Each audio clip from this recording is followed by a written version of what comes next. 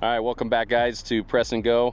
I've got another cool car for you. Actually kind of a interesting story. My buddy just bought a new Ford F-150 Lightning and it had to go back in for something at the shop, so they gave him this Mach-E and he said I could borrow it to make this video. So we're bringing you this new Mach-E from Ford. There might not be a more iconic vehicle in American history than the muscle cars that came from the 60s. The Mustang being one of those. There was a lot of controversy when Ford decided to name its first electric vehicle after the Mustang name with the Mustang Mach-E. And you know, I do think the Mustang is an iconic vehicle. It's got its own thing and it's always been associated with a big V8 motor, something that howls as it goes down the road. This is quiet. This is one of the quietest vehicles I've ridden in a long time. It's so quiet, it does not have that roar of the V8 motor, but it definitely has the speed. This thing gets up and goes, and this one today, this is the select model, being the entry-level model of the Ford Mustang Mach-E, and we still rip down the road. It goes 0 to 60 in 6.3 seconds. If you get the highest performance, the GT performance upgrade, it goes 0 to 60 in 3.5 seconds. That is fast, and that's as fast as you'll ever get in a V8 Mustang with the naturally aspirated motor. But say what you will, I think it's a great vehicle. Whether it should wear the Mustang name badge, I'll leave that up to you. I think Mustang has always been iconic, and I love this vehicle, but maybe I think Ford should have named it with its own moniker so they could make its own history rather than trying to ride on something that's already got a long history. This one comes in a beautiful blue. It's a light blue. They have a dark blue version as well, but this one really pops. I think it's probably a polarizing color. You may or may not like it, but I think that you get to choose your own color. That's the beauty of buying vehicles. But as we look at this, we'll get a quick look at this vehicle. We'll walk around it. We'll look in the inside. We're gonna take it for a drive. We're gonna show you what it feels like with that 0 to 60, with that instant torque. And then I'll give you my opinion on it, whether I think I would buy one and whether maybe you should consider a Ford Mustang Mach-E. If you're looking in the EV world, there are not a lot of options that are similar to this. You got Tesla, you've got the Ford, you've got Hyundai and Kia have their vehicles. So there's not a lot of options. So I think if you're in the market for an EV vehicle, you're probably looking at the Mach-E as one of those options. So let's take a look at it and get into it.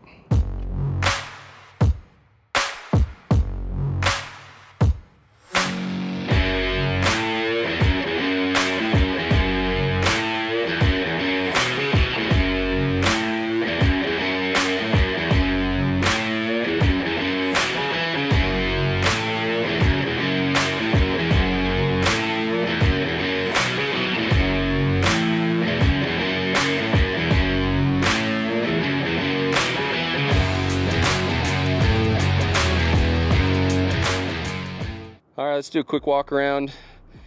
From the front side, I actually do think this looks a lot like a traditional Mustang.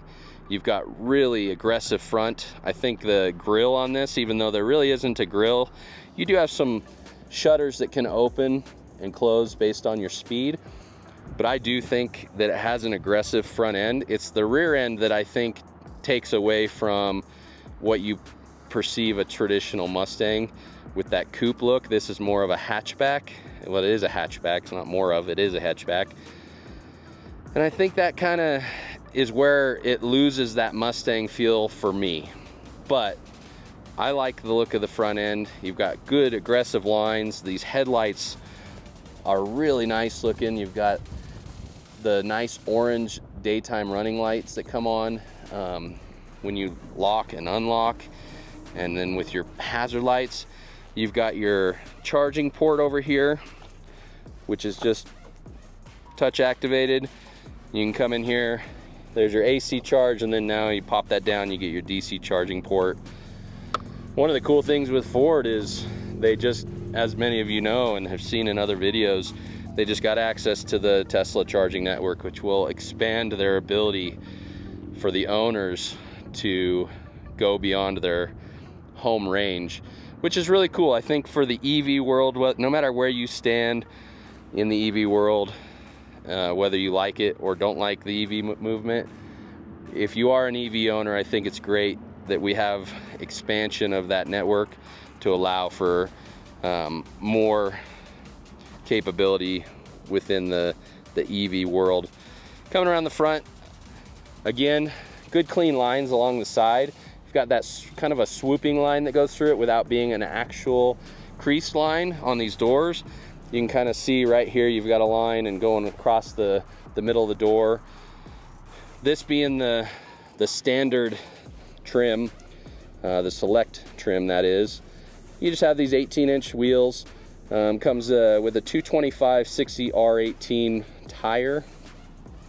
It's probably not as wide of a tire as you would pick for your performance Mustang. They do that obviously for EV efficiency, but it does take away from some of this car's performance capability to have a little narrower tire. Coming down the side, you notice there are no actual handles.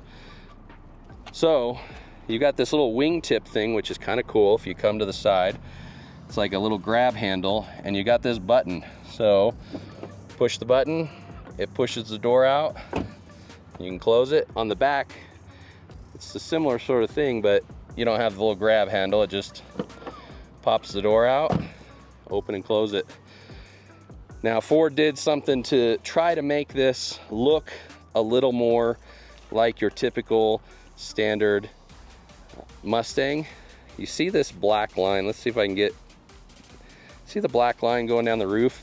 They tried to lower the height of the roof line by giving you that black painted area to bring this hatch down in a visual effect. I do think it helps. It does definitely bring your eyes down where the painted area of this vehicle is, so that it looks less hatchy than it is, but it is still a hatchback. It's coming around the back. You've got those traditional 3 Mustang lights. We saw that with the animations, when you lock and unlock this vehicle, you get the animated lights. When you put the blinkers on, you get animated lights as well with the direction that you're moving, which is pretty cool. Parking sensors on this base model. I do like the Mustang logo. I think it looks cool. It's kind of got a grooved look, blackout appearance. And they did put a windshield wiper on that rear window for you. But overall, I think the outside of this vehicle, I do think it's clean. I think, again, looks and appearance are subject to the beholder. There are people that find this very attractive. There are people that will say that it is an abomination of the Mustang name and it's ugly. For me, I'm somewhere in the middle. I really like the front end, as I've said. The back end is not my favorite, but if this was the car I had to choose to drive, I don't think I would be angry about it. I would enjoy driving this vehicle, and as we get inside, I will note this is a comfortable vehicle. Ford is doing seats right. I'm a bigger guy, and a lot of these manufacturers are making these hard, uncomfortable seats, but Ford seats are like plush. They just kind of melt, you melt into them, and I like it. So comfortable car to ride in, I'm down with that. So let's actually go take a look inside. All right, let's jump inside this driver's seat and see what we've got. So good clean panel. You've got your windows. You've got auto windows on all 4. This one does not have memory seats, but it's a good clean door panel. You've got your front release on the seats. You've got power seats, and then you do have a power lumbar, which is nice. Functions, you get quite a bit of animations. It's not really excited about me getting in. It wants to keep making noise. So let's get in here. Behind the steering wheel, you've got your cruise control. You've got your music. You've got a nice little display in front of you, which actually is really crisp and clean. And then you've got this massive 15.5 inch touchscreen display, which we'll get into here in a minute. Power charging, you've got a USB-C and USB-A port, 2 cup holders. You've got your shifter knob, parking, electronic parking brake, and then under this armrest, you've got a decent sized storage compartment under there that can be closed, so you can actually close that up to kind of clean up the area. Even on this base model, you look at these seats, look at those things. Nice stitching on a base model seat with this leather. I don't even know if it's synthetic or not, but man, they're comfy. You got actual vents here, your knobs for your wipers, and then an actual blinker knob, which Tesla's gone away from. Rear view mirror up top here. You've got a couple lights. No, the home link actually is over here on your visor. This does not have a sunroof, which fine with me. Has a sunglass holder here. This is a good, nice seat. If you're looking, you got the B pillar right there. Yeah, it's in the way, but it's not too bad. And then the B pillar over your shoulder, depending on where this seat is set, could impede on your visibility. Got a glove box. Yeah, it's actually smaller than I thought. There's a lot of void space there, but you could fit quite a bit in there. Anyways, nice, clean. We'll show you this center display here in just a moment.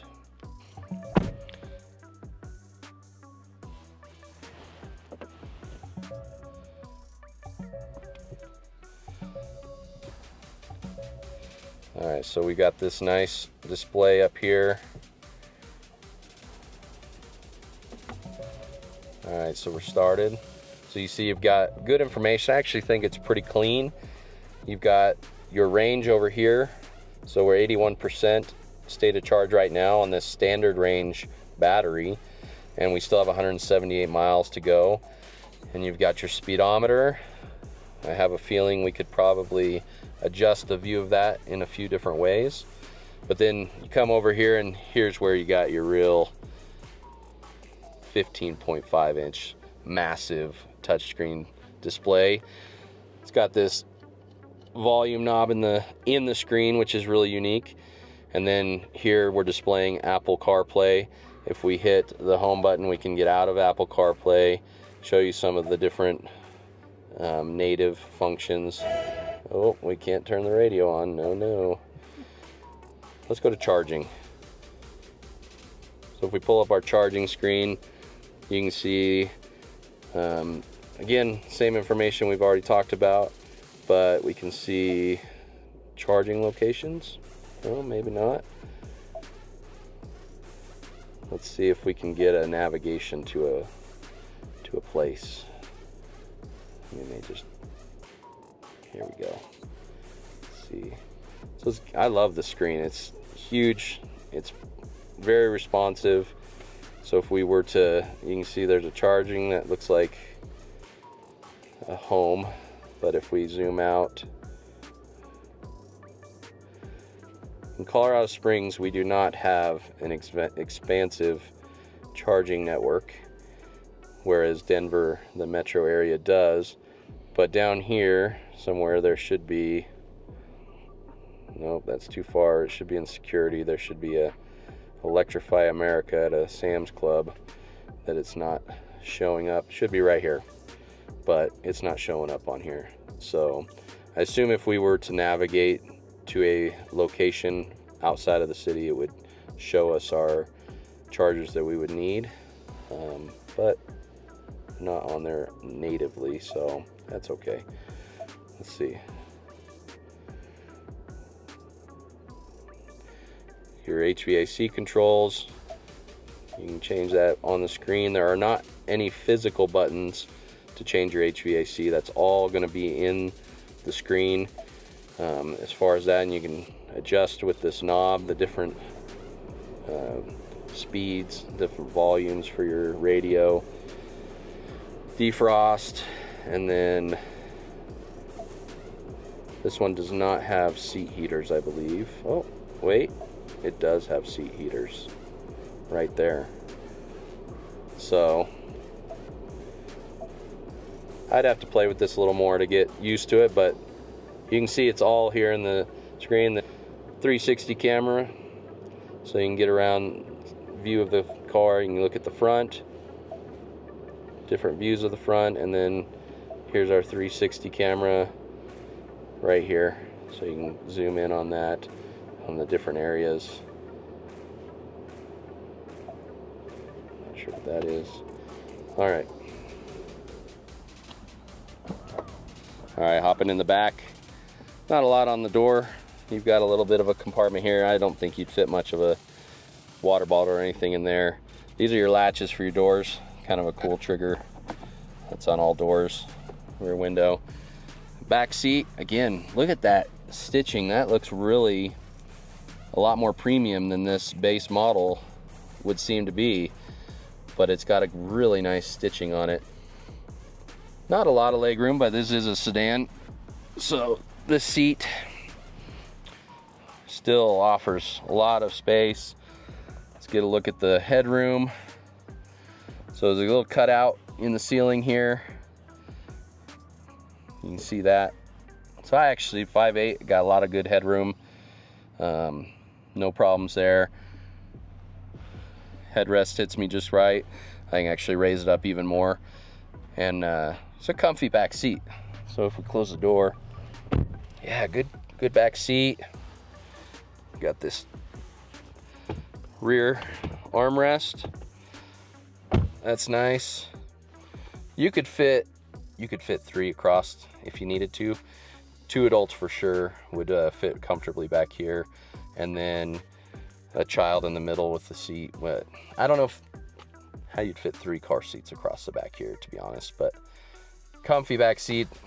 I could go on a trip for this in this back seat, no problem. All right, let's hop into the back.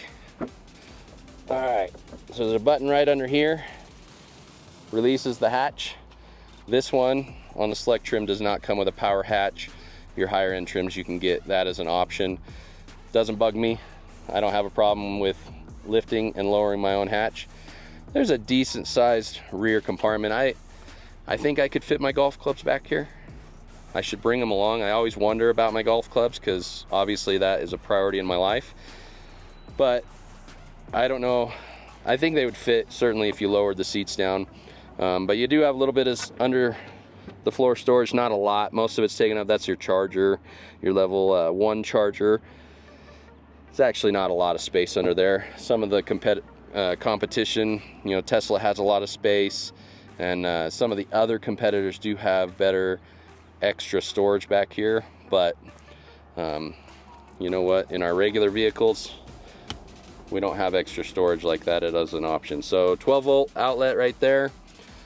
You do have some lights for nighttime back here, and then these seats fold down manually with a button up here. No manual down, or no automatic down and up on those. 60-40 split. Yeah, it's for what it is. I think you'd be just fine fitting several pieces of luggage back here and going on a road trip. So then we got a little grab handle up here where you can do your manual poor man's closing nowadays, and it latches just fine. All right, coming in the back passenger, whole lot of the same as we got over on the other side. Let's focus in real quick. You do have a couple vents in the middle here, a USB-C, USB-A charging port. So you do have some air here. There's no air on the pillar for the rear seat, so that's gonna be your only air, and then anything under the seat as well. You got these map page pocket things in the back of the seats. But again, good back seat. You got child latch anchors on the 2 outboard seats. So you could fit 2 full-size car seats in the back, just nice. All right, coming in the front passenger seat. door panel is pretty similar to your rear. You got a little more storage here than in the rear seat, but kind of a unique, I really kind of think that's interesting how they did that with the speaker, kind of a surround cutout where the speaker is. But coming in on this select model, you do not have power seats for the passenger, so you got to do the old school manual sliding forward and back, and then you got a power or a manual rear. Here in the middle, you do have a little bit of storage underneath the center console here. I don't know, you'd fit a lot there. Maybe a few purses would fit there, or change or gum. It's not huge, but you know what, I'll take it, something extra. And then you've got all these vents going across, and that big old 15-inch screen right there in the middle. It's a good clean look. It's not super cluttered or overwhelming. It's just a nice, clean, cozy look and feel on the inside of this vehicle. All right, let's pop in and see what that frunk has for us. Gotta love the frunk. That is a big deal in the EV world. The frunk, the front trunk. And apparently a lot of people make a big deal of this, and I bet most of them would never put stuff in here anyways. But Mustang Mach-E, pretty decent storage up here. You know, I can get down below my elbow in there, and you can actually store ice in there and it'll drain out the bottom according to their website. I've never tried it, but it's good clean. All these electric vehicles, there's nothing, since it doesn't have an internal combustion motor under here, it just has an electric motor and some wiring. They're usually pretty clean. You have your washer fluid over here, a few access points along it. Otherwise, it's just a clean front trunk area with a decent amount of storage. I bet you could fit a decent, I bet you put carry-on luggage in there, no problem. And then to close it, just bring it down, push down on it, and it is latched. All right, guys, so here we are. We're gonna take this thing for a test drive. Get all our cameras going. Here we are, we're inside the Mach-E. Get a test drive. I already got the car running, which the craziest part about these electric vehicles, this is Richard, by the way, my friend Richard. He's the one letting us borrow this today. He is also the lucky owner of a F-150 Lightning. So we'll be doing that video here in a little bit when he gets it back from Ford. But the crazy part about this is how quiet it is. It's insane. You know, it's just, there's no motor noise. This has fake motor noise if you really give it the beans, but there's just no motor noise in it. I keep thinking that it's not on. So, but I do like how quiet it is. So we'll turn this thing into reverse. You get the nice backup camera.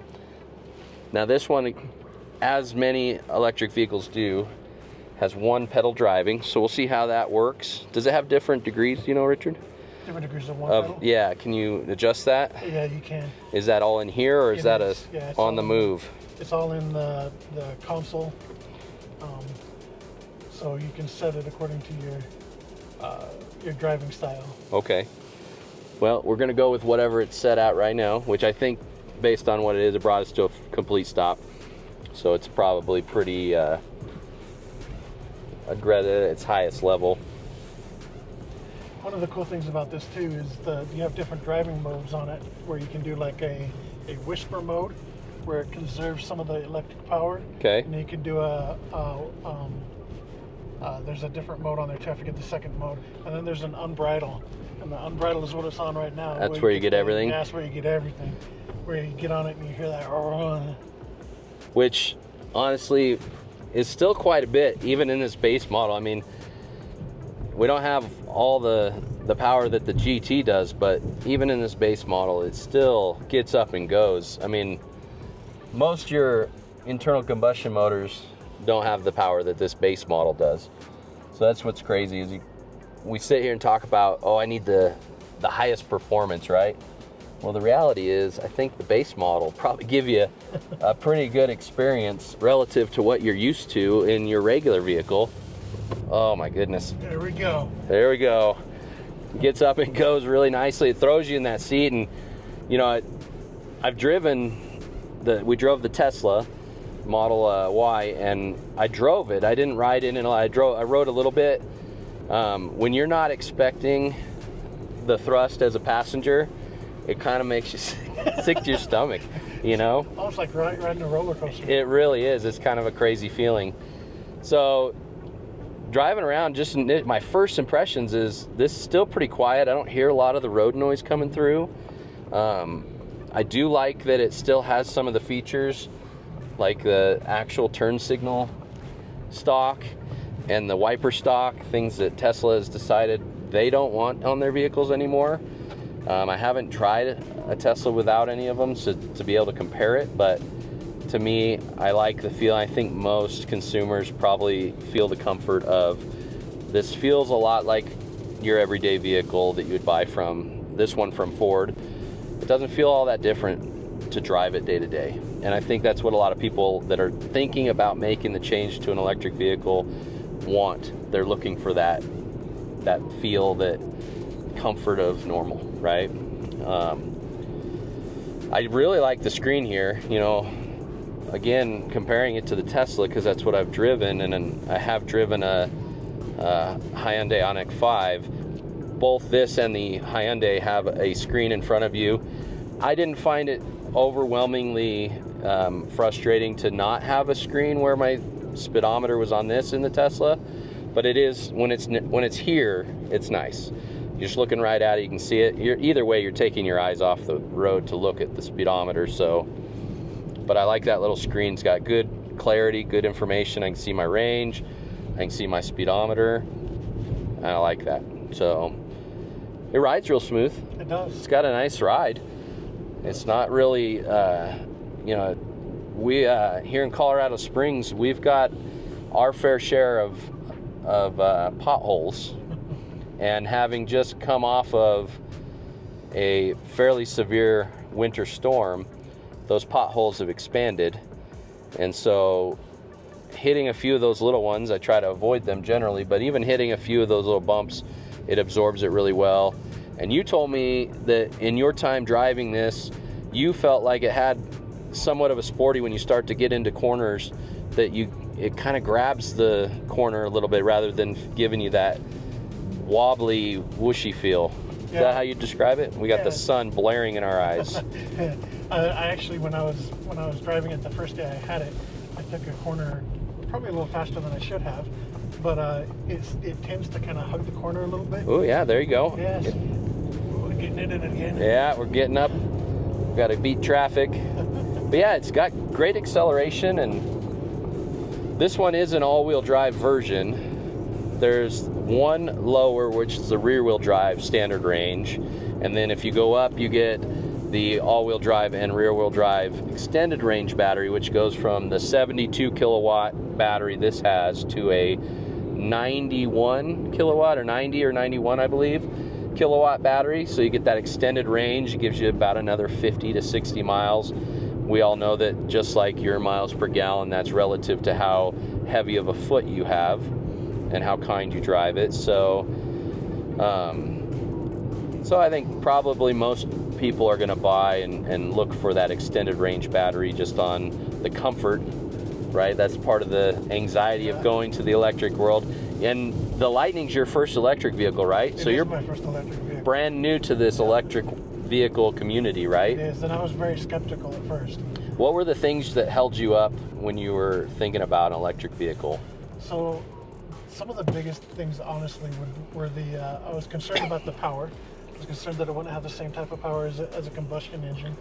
Blew that concern out of the water, right? That's gone. First time I test drove it. Yeah. I think I smoked a motorcycle. I think I told you about that. Yeah. It was kind of interesting. Dude in a truck. In a truck. Dude Yeah. pulls up to me at the next light, and he looked at me and said, "Respect." So it was kind of cool. Yeah. Had a lot of power, so it blew that out of the water. Some of the other things were like the comfort level. I was a little concerned about going with more of a base model, having the comfort that I would expect from a regular vehicle. That blew me out of the water again. Fords are really comfortable. They have these seats in every Ford vehicle I've sat in. I feel like they do see, and I've got a 2012 F250 myself, and it just has the base cloth seats, and I find it very comfortable. So Ford's always done really good comfort with their seats. Yep.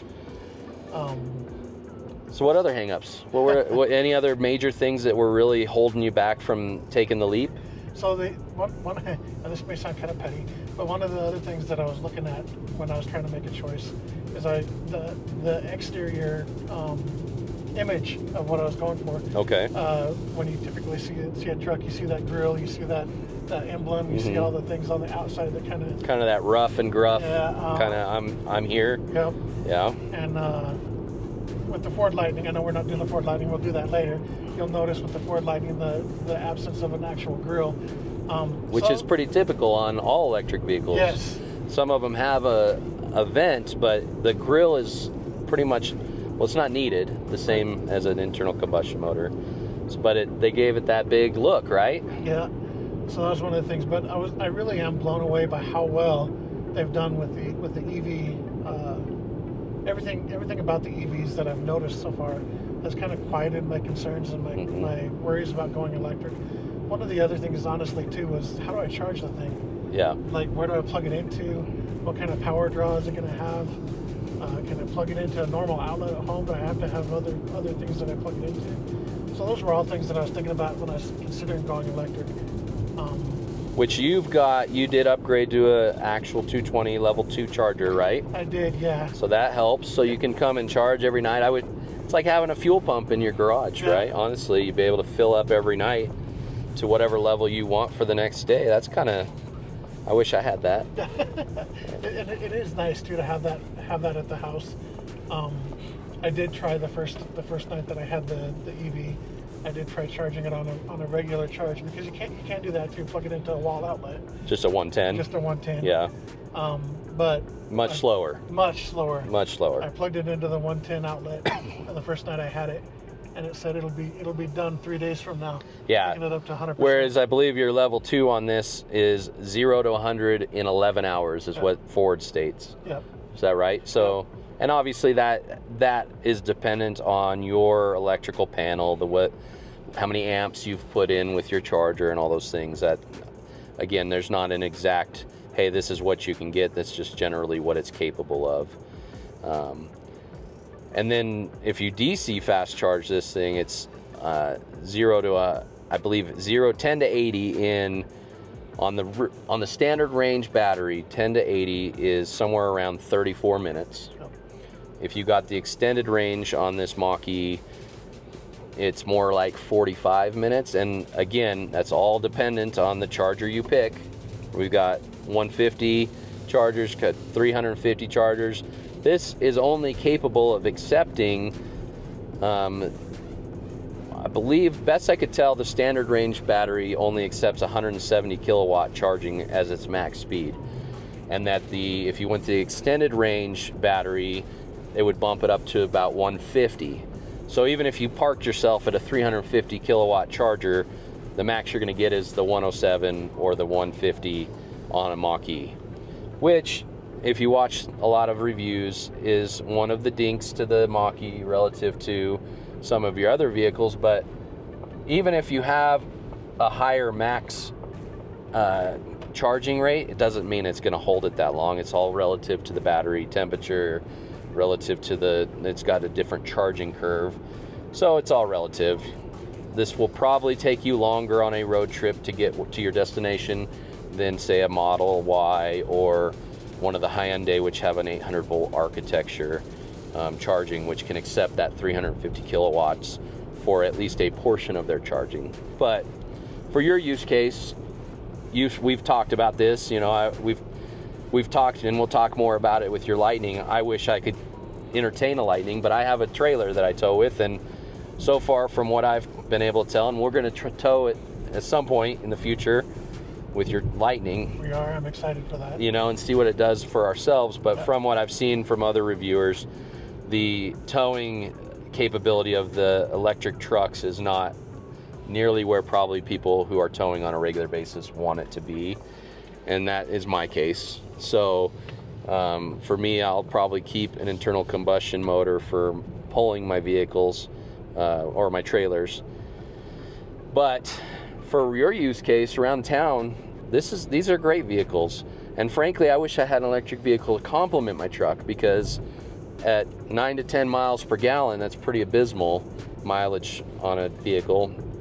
This would be a much better use case, much more affordable, way more environmentally friendly if you're into that. But this is a comfortable car. We've been driving now for a little while, and it's just a comfortable car to be in. I could be in here for a nice little road trip. So we're gonna go on a trip this weekend. Richard graciously allowed me to take this car with us. No, I'm joking, but I could do a road trip in this, I think, and depending on obviously the charging network and how that experience went, would depend on how the road trip goes. But this is a nice, comfortable car to sit in, to ride in. It's quiet, and it's not flashy. Everything's not right in your face. This is a huge screen, but honestly, it's not intrusive. Do you find it intrusive? Not at all. And that was one of the other things too that I was looking at, because some of the other models have the screen where they're flipped the orientation, right. And I was wondering, with the screen with the orientation the way this one is that going to be right in my face? Is it going to be flashy? Is it going to be distracting while I'm driving? And I haven't found it distracting at all. Yeah, I haven't found it to be, and I'm sure when this changes to a nighttime mode, it would be even less intrusive. But no, this is a great vehicle, and I've enjoyed my time with it. So we started, do you remember, were we at 181, 83? 181, yeah, 181. So I should have taken note of how many miles we just drove, but we're down to 169 miles left on this range, which for around town, you're not going to drive 200 miles on a daily basis for most people.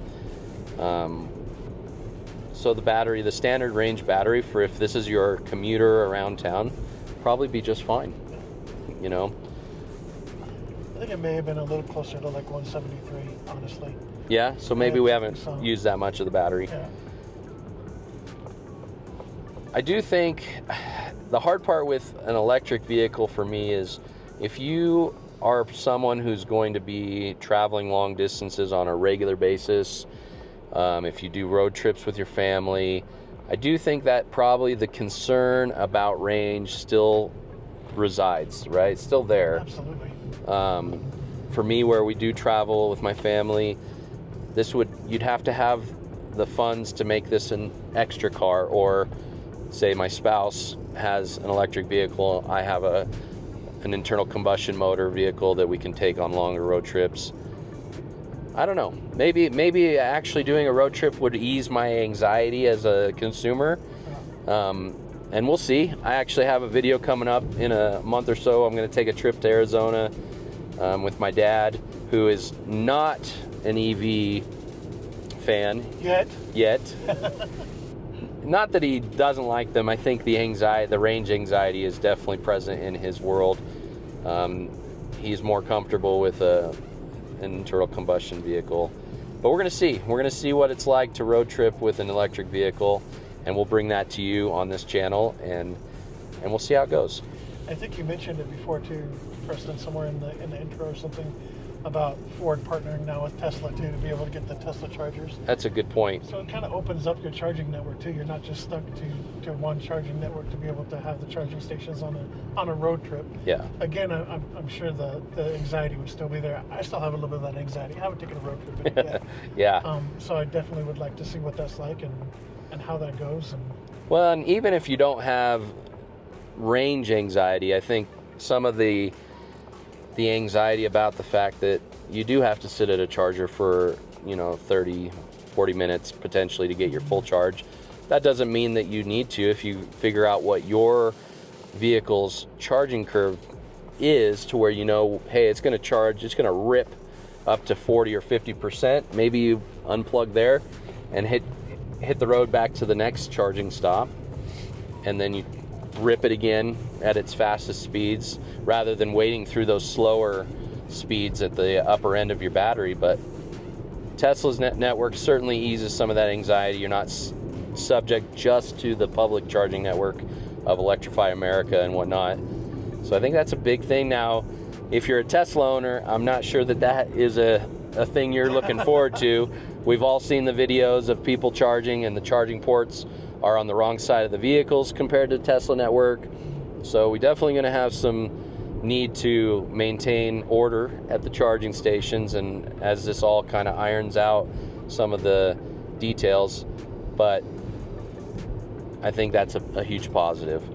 One of the other things I think we can talk about when we're doing the Lightning video more in depth too is the app that Ford has put together for these things is really a nice app. If you plan your trip on the Ford app, the app will actually tell you how far you need to go before you get to the charging station. So it kind of does that route planning really nicely. Okay. Yep. That's good. I think that's huge, because being able to just have the computer help you make that decision instead of you having to go, okay, I've got 168 miles. How much of that am I comfortable with draining down before I actually plan? Yeah, before I plan to stop at a charger, having a good quality app. And so it's good to hear that Ford's is intuitive and gives you the information that you're wanting or needing relative to route planning. So there are some fallbacks to Ford's app, and I think we can cover some of those when we do the Lightning review too. Hit a few of the top ones real quick. So the big one for me is limited on the information it gives you on the home screen. Okay. So you have to flip through several screens to get the information you're looking for, regardless of the size of your phone. I've actually looked at the app on the iPad as well. Okay. With the bigger screen, and you still have to flip through screens to get the information you're looking for. So it needs a little bit, put the better information right at hand. Yeah. Okay. I think that's probably the biggest one for me. The other one that I wish it would do a little bit better is have some of the vehicle settings, like sorry, like some of the settings that you have to like set the comfort of the cabin, different things of that nature aren't available in the app. You have to actually do it from here. Okay. Stuff like that. All right. Well, that's good information. So let's wrap up this video. I want to thank you guys for coming out and joining us on this tour and drive of the Mach-E Mustang. It's an iconic name. It's an iconic vehicle that, again, we've talked about whether or not it should have taken the name of the Mustang and put it on this platform. That's for each individual to decide. Personally, I wish they would have come up with something that could have been its own icon and made its own name over time, but I understand why they did it. Use that name, and it is a peppy vehicle. This is fast. It's not a slow vehicle, and so it definitely has that get up and go like a Mustang would and what you would expect out of Mustang. But again, I don't know if it should have been the same name as the icon. Hopefully that will stick around in its own realm with the V8 motors, and we already see the push to get rid of those big block motors. But this vehicle, if you're looking for an electric vehicle in your market, please check out the Mustang. Check it against all the other brands, the Kias, Hyundais, the Teslas, of course, so that you can figure out what suits your electric needs better than others. Dive into what your use case. If you're going to be road tripping a lot, maybe this isn't your car, but maybe it is. I think it really just depends on what really is important to you in an electric vehicle. So this is Preston with my friend Richard. We want to thank him for letting us borrow this vehicle that he's got on loan to him from Ford, and we'll check you on the next video. We'll see you.